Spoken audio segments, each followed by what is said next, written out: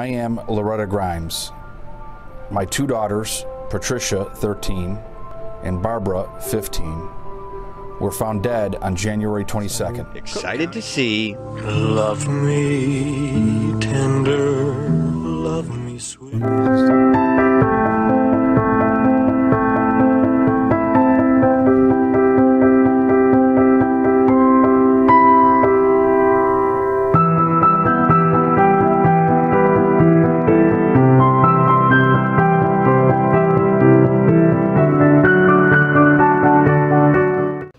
Hello everyone, and welcome to Explore the Unknown. My name is Elizabeth, and if you're new to our channel, thank you for being here. And if you are returning, thank you so much for being here and supporting us.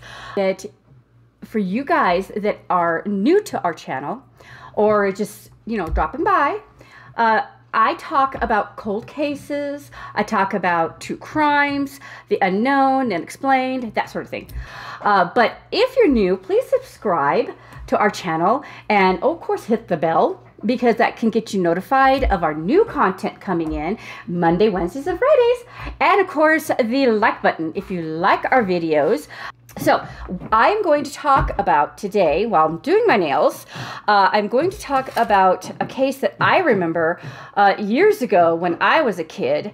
And it was really sad because, it's just what happened to these two girls was just terrible. It's called the Grime Sisters. I don't know if you've heard about them. It was in Chicago. They were very widely known because of what happened to them. Like I said, I remember. It was terrible. I remember this. But anyway, they were really young teenagers. One was 15, named Barbara. The other one was Patricia. She was 13. Some say that she was 12, but I believe she was 13. That I remember. I remember them stating, when I heard about it, I remember them stating if she was 13. But anyway, they were die-hard Elvis Presley fans. Me, I loved Elvis when I was younger. So they were going to go to see his Love Me Tender show. Excited to see. Love me tender, love me sweet. And they just never made it home. Or, movie. And so they were going to go to the Brighton theater. And they told their mother, and the mother was going to gave them the money. I think it was like $1.50 each. So they took the money, and she told Barbara, the oldest, she said, put it in your pocket so, you'd have it. Don't lose it. So Barbara told her back, hopefully by 11:45, but no later than 12, depending on how they can get home. Just surmise that they took the bus. Well, they did go to the theater. They watched the movie. They got popcorn and all the goodies. Because, some friends of theirs, or they knew them, saw them in line waiting for them to get get all the good stuff. They were sitting behind the girls. So they knew that they were there seeing the movie and that they were going to see the second matinee, I guess. So, but the other girl left. So she did see them. Well, all of a sudden, it was like 11:45 came, no girls. 12 o'clock came, no girls. So the mother, Loretta, she was getting worried. So she called, of course, she was calling around. Well, before that, she told her oldest and the son to go check.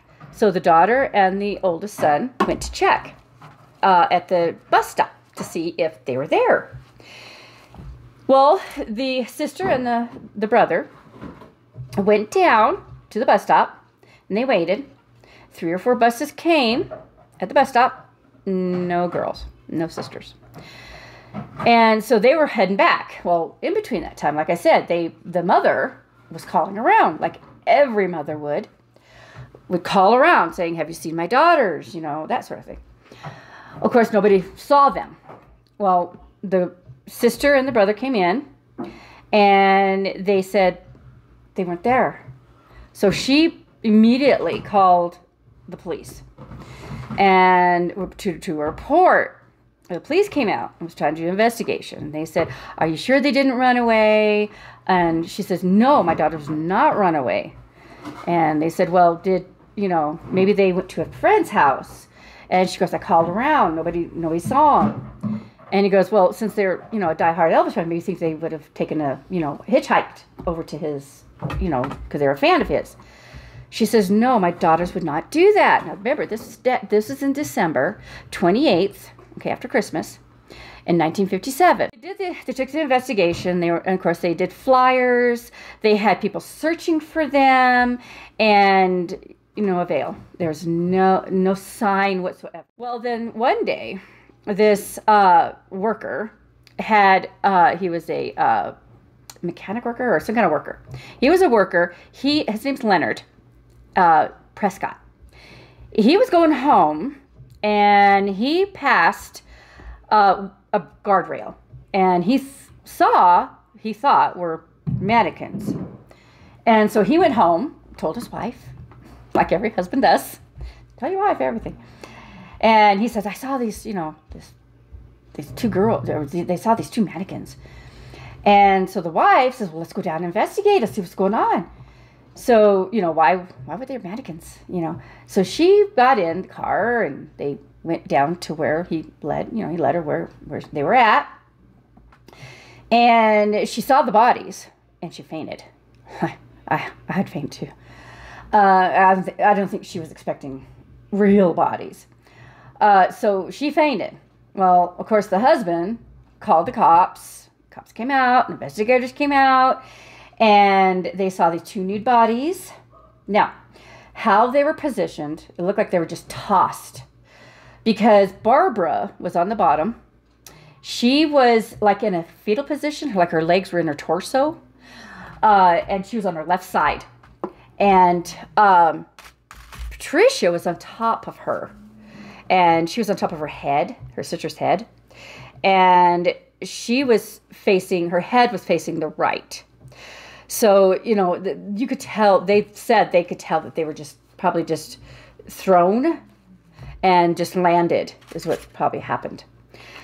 Well, they called the coroner's office. They brought him to the coroner's office, and the coroner was doing the autopsy. And in the autopsy, they were doing the investigation. And in the investigation, they noted that, because they could see it when the investigators saw the girls, they could see that they had marks on them. And Barbara had like 3, wounds on her chest that they thought that was probably from a knife or an ice pick or something sharp. Well, of course, there was a couple, I believe there was a couple, the investigators that said, well, they thought maybe that it was from the rodents, that, that sort of thing. But they weren't really sure. So anyway, they actually said that Barbara was the one that had the wounds. She had 3 stab wounds that this is oil, by the way, in case you guys are wondering. I'm not a scientist. But anyway, they actually did determine that it was an ice pick. So they knew it was an ice pick. Well, it wasn't until they did the investigation, like I said. They were trying to find out who could have killed these poor girls, and for what reason.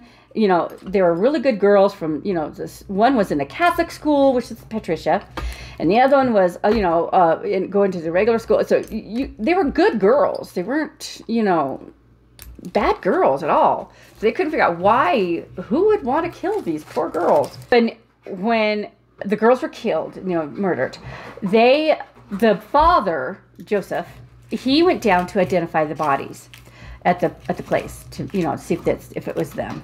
And of course it was. But the mother got a phone call from this person, and he was saying that he murdered them, and that to prove it, that he did it, he told her, now this was not mentioned in any of the media or nothing. He said one of the girls had a crossed toe. And sure enough, it was Barbara.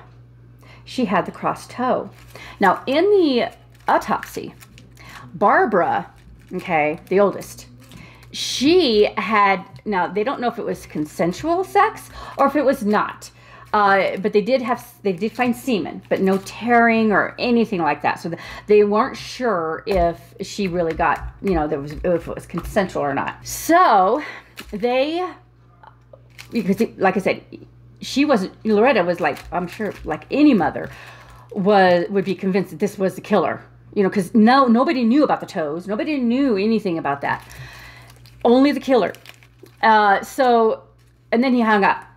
Well, it wasn't until a year later, in November, and it was in 58, that another girl had been found.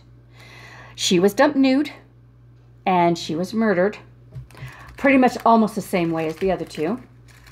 And that she was Bonnie, and her, you know, almost the same thing. Well, they suspected that because there was already a person that came up and said, hey, I did it, I killed him. I killed the two girls. This before Bonnie got murdered.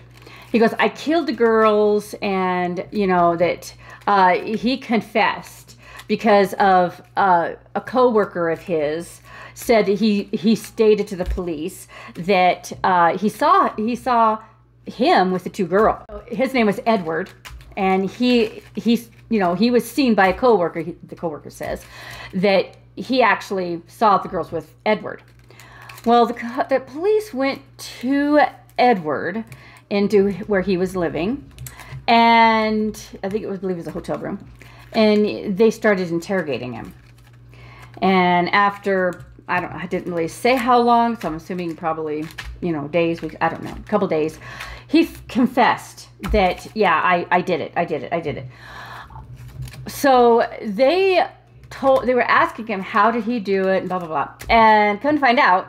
He said he got them drunk and was doing this. Well, the coroner said they had no alcohol, no drugs. They only had in their stomach was the popcorn and goodies that they had eaten the night, you know, that night.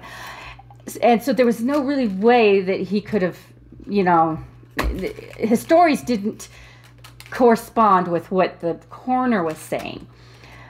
So they had to cut him free. They didn't really charge him with anything. And so he was like, yeah, I didn't really do it. But he later said that he recanted what he said because of the fact is that the police were, you know, I guess interrogating him roughly, you know. So he felt threatened, and so he felt like he had to, which I never understood that, but, you know, I never know. And then right after they found her, Loretta got a phone call again. And the guy had the same kind of voice. She said she recognized the voice. And he said, I did it. And I got away with it. And they're never going to catch me. I did it. Yeah, I killed Bonnie and I killed your daughters. Can you imagine how she felt? I really would have felt so defeated. But she wrote to the one detective. And she went to a detective and she told him, never, ever, ever give up trying to find who did this to my daughters.